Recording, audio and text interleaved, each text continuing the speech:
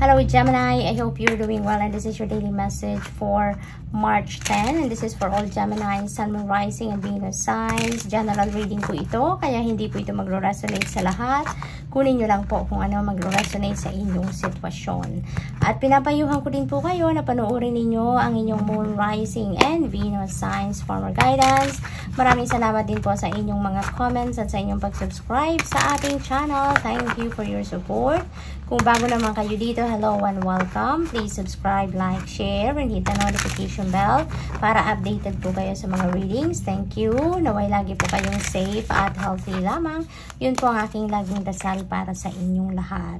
So Gemini, we have the devil energy. Maaring ang iba sa inyo ay merong Capricorn placement sa iyong chart, or maaring you are dealing with a Capricorn, or maaring there is a Capricorn person coming in sa buhay ninyo na magkakaroon ng significant role sa buhay ninyo ngayon, no? Maaring yung taong ito is going to be your advisor, no? Maaring ito yung taong ito ang mag-encourage sa inyo dito. Is going to share encouraging words or mga opinion or wisdom nila with you dito, Gemini. Ang iba naman sa inyo dito, Gemini, I feel that meron kayong kinakaharap na takot, meron kayong nararamdaman na low self-confidence, or maaring meron kayong nararamdaman na low self-esteem, no? At parang nakakulong kayo doon sa thought na yon, kaya napipigilan kayo, nag-hold back yon sa inyo para gawin ninyo ang mga gusto ninyong gawin. Parang ito yung standing between you and your success. Maaring itong mga bagay na to, yung mga nararamdaman ninyong ito, ang tumatayo in between you and having fun, between you and experiencing beautiful things, no, sa mundong ito. Kaya Gemini, pinapaalalahanan kayo ng energy na to na only if you want to, Gemini, kayang-kaya ninyong labasan or iwanan, i-break free from this situation. Kayang-kaya ninyong i-liberate ang sarili ninyo from this fear, from this low self-esteem, from low self-confidence na yan. At tumayo kayo sa inyong mga paa, iwanan ninyo to, spread your wings and fly. 'Di ba? Ito lang ang pinapakita sa inyong sitwasyon, Gemini, na kung gano'n ang nararamdaman ninyo, tignan ninyo anong nangyayari sa buhay ninyo kung natatakot kayo, kung mahina ang kalooban ninyo, kung nakakaramdam kayo ng low self-confidence, ng low self-esteem. What is happening in your life? Pero kung i-transmute ninyo yung takot na yan, yung low self-confidence na yan, yung low self-esteem na yan, into positive feelings and emotions, ano sa tingin ninyo ang mangyayari sa buhay ninyo? 'Di ba? So, yun ang aking mensaheng nakikita dito, na you may need to reflect on things around you at sa nangyayari sa buhay ninyo. Ano ang mga epekto nito sa buhay ninyo kung ganito ang kinalalagyan mo at kung ganito ang pipiliin mo, the opposite of what is your situation ngayon, 'di ba? So, ito lang Gemini ang mensahe para sa iyo na napipick up ko dito, na give yourself time to reflect and look at things dito na nangyayari sa sarili ninyo, because parang self-sabotaging ito na takot, na low self-esteem, na low self-confidence. Parang sinasabotage mo ang sarili mo dito. Yun ang aking napipick up dito. It's because kung pipiliin mo lang na lumakad ka patungo sa tagumpay, pipiliin mo lang na doon ka sa happy place, sa happy situations, na mag-enjoy ka lang, na gawin mo ang mga bagay para marating mo yung mga gusto mong marating sa buhay mo, yung mga hopes and dreams mo. What are the things that you need to do para mangyari ang mga yun, no? Kung makikita mo lang ang magkabilang sitwasyon, then you would know kung alin ang pipiliin mo, 'di ba? You would know kung alin yung mas pipiliin mong daan na tahakin ngayon. So, that's why iniimbitahan ka dito to reflect. Okay, Gemini? But it's all up to you, Gemini. We are all given free will, kaya use your own judgment and discernment sa mga sitwasyon. So, mensahe lang ito, no? So, celebration, celebrate your achievements. You truly are a gift to the universe.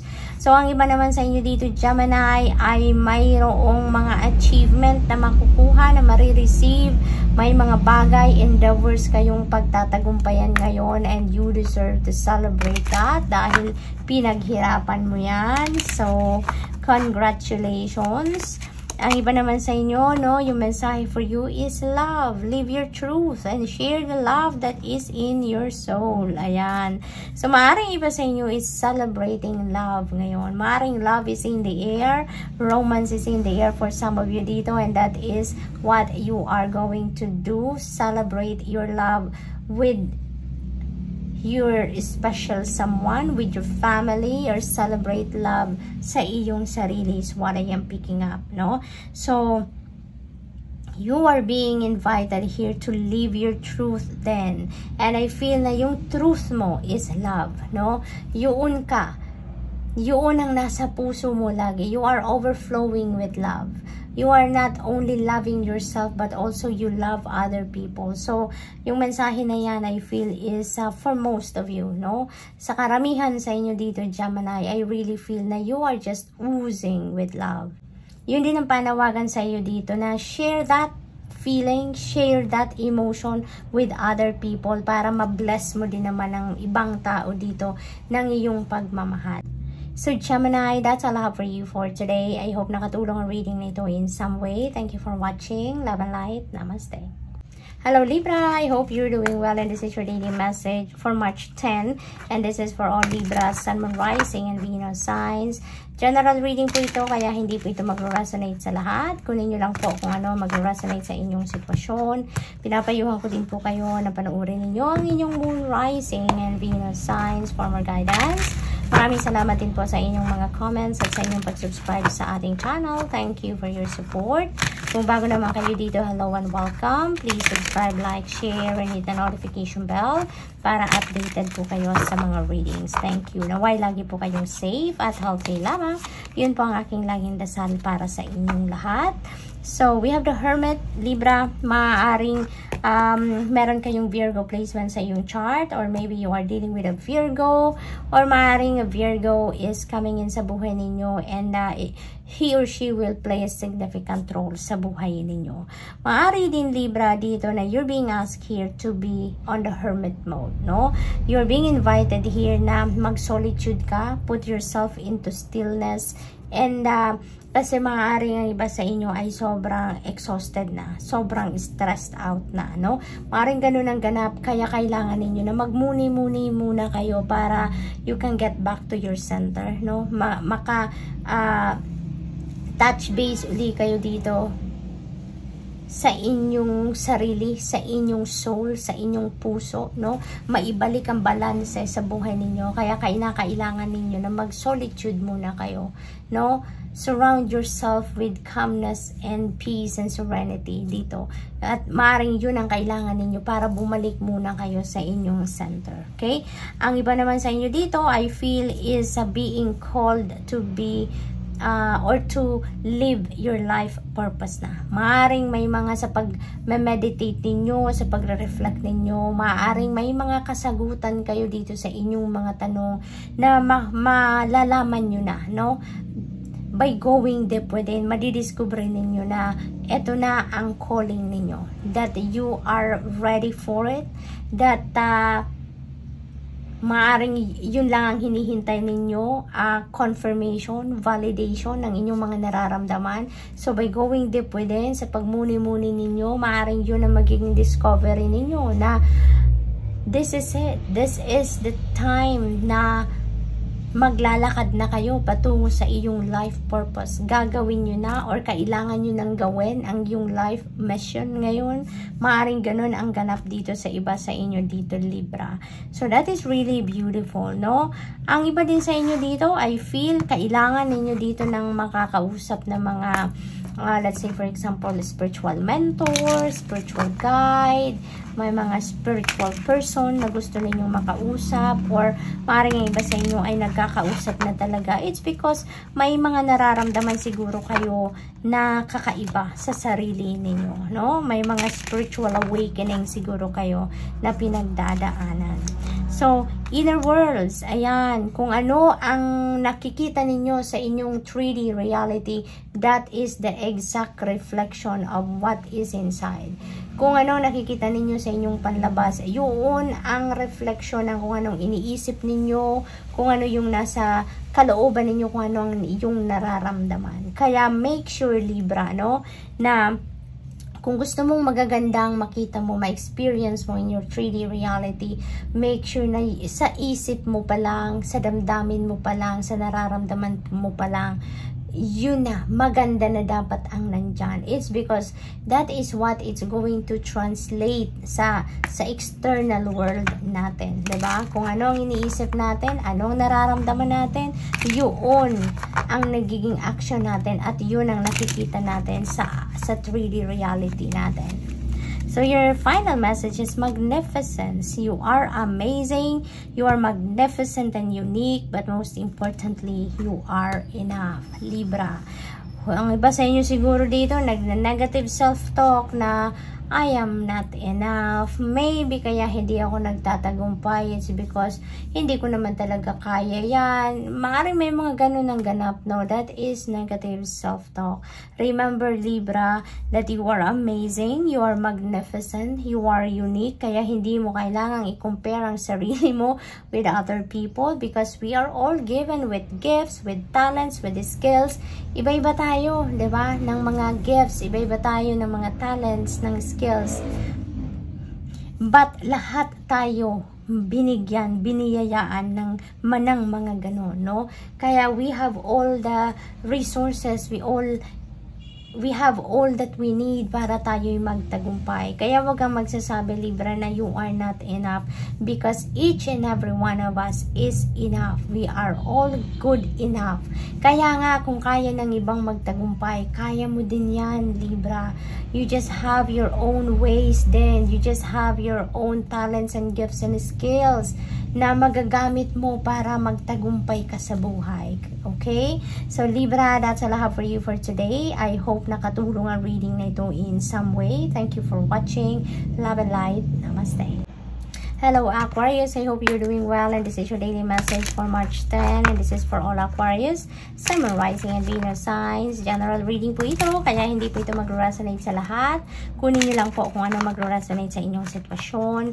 Pinapayuhan ko din po kayo na panoorin ninyo ang inyong Moon, Rising, and Venus signs for more guidance. At maraming salamat din po sa inyong mga comments at sa inyong pag-subscribe sa ating channel. Thank you for your support.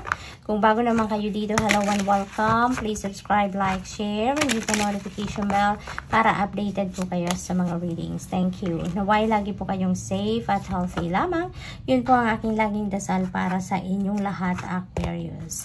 So, Aquarius, beautiful energy. This is calling for a celebration. So, may mga sitwasyon dito, maaring achievements, success, accomplishments, ang meron kayo dito, Aquarius, kaya kailangan ninyong i-celebrate yan, no? Three of Cups is a celebratory energy, kaya celebrate mo, have fun, take advantage of this event din para mag-unwind ka, para makapag-relax ka, no? So, congratulations sa kung anumang bagay itong isa-celebrate ninyo. And also, Aquarius, this is a time for coming together of friends and family, no? Maaring meron ditong reunion party din na pupuntahan ka. Maaring meron ditong birthday party, anniversary, gender reveal. Maaring meron ditong kasalang magaganap. Maaring meron engagement party na maaring maganap din for some of you dito. So, it's either ikaw yung mag-host or you are directly involved with these parties or celebrations, or maaring you will be invited sa mga sitwasyon na to, sa mga events na to. So, whatever the case may be, now is the time for you to enjoy. Sit back and relax. Sing and dance. Kung meron pagkakataon ng Aquarius, i-enjoy mo yung time na to, no? Have fun. Surrender your need to control the outcome. Just be with life in this present moment. Ayan. Iwasan mo na yung control, no? Huwag mo nang isipin yan kung paano, kung kailan, kung saan mag-unfold ang mga bagay na gusto mong mangyari sa buhay mo. Huwag mo nang isipin yon, Aquarius, no? Just surrender to the natural ebb and flow of life and hayaan mo na ang Panginoon, hayaan mo na ang divine universe ang magdikta kung kailan, kung saan, kung paano mag-unfold ang mga bagay-bagay sa buhay ninyo. Because the more that we control the outcome ng mga bagay-bagay sa buhay natin, mas lalong lumalayo ang mga bagay. Mas lalong lumalayo ang mga gusto natin sa buhay, di ba? But when you surrender at nagtitiwala ka lang sa Panginoon, nagtitiwala ka sa divine universe, makikita mo na very smooth sailing ang lahat. Magaang lang, the things are unfolding organically at mararamdaman ninyo na napakagaan lang ng journey ninyo, di ba? Kaya ito na lang, Aquarius, surrender everything. Okay? So, tingnan natin kung ano pa. Gratitude, napakaganda. Universal love shines through the miracles of life all around you. Ayan, ang daming blessings na maaaring dumating sa buhay ninyo dito, Aquarius. And those are miracles. Those are wondrous events na maaaring mag-unfold sa buhay ninyo. It's because, alam mo kung bakit? Dahil you are surrendering. Nag-surrender ka. Pinaubaya mo na ang lahat-lahat sa Panginoon. And you are just embracing gratitude. Kung ano ang nag-unfold sa buhay mo, kung anong blessing ang dumadating sa buhay mo, small or big, you are just being grateful. And with that, no, when you practice your gratitude attitude talagang nagbubukas ka ng pinto para sa mas madaming abundance, mas madaming prosperity and blessings na dumating sa buhay ninyo. And I feel, Aquarius, that by doing this ngayon na magsusurrender ka and coupled with being grateful for everything that you have, no, I really feel dito na walang ibang mangyayari dito kundi umulan lang ng blessing sa buhay ninyo dito, Aquarius. So that is really beautiful messages for you, and that's all I have for you for today. I hope nakatulong ang reading na ito in some way. Thank you for watching. Love and light. Namaste.